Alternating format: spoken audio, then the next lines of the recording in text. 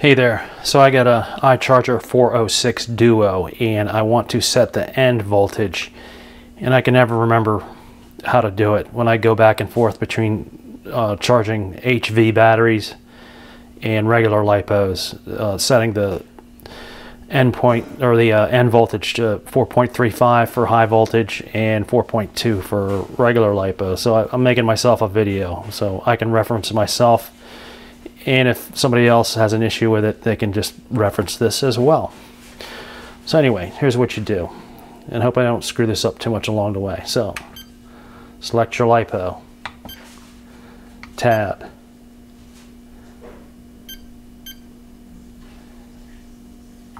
So this box is selected.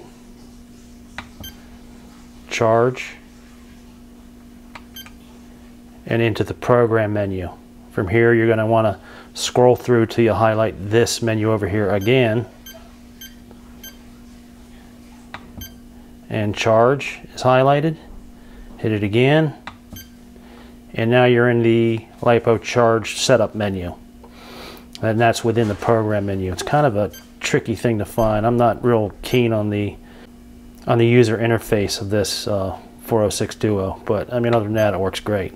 So this is where you change it, and it's giving you a warning you're about to cook your batteries to death and explode and burn your house down.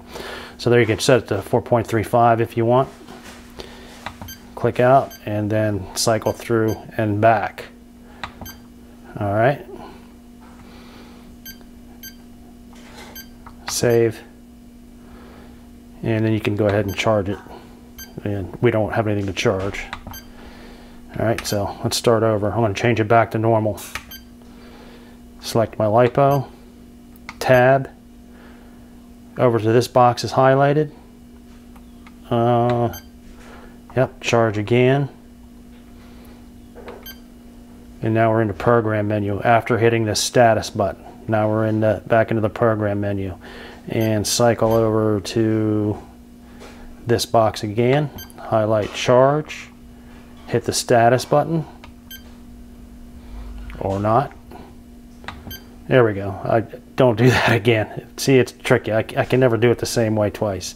Anyway, so there it is again. Highlight it, scroll on down and highlight the end voltage. Putting it back to normal. And back. And save. And that's it. Now we would go ahead and charge it if we had a battery hooked up to it. We don't. That's it. I hope that helps somebody else besides me, but I'm going to be looking at this video again because I'm not going to remember. Thanks. Have a good day.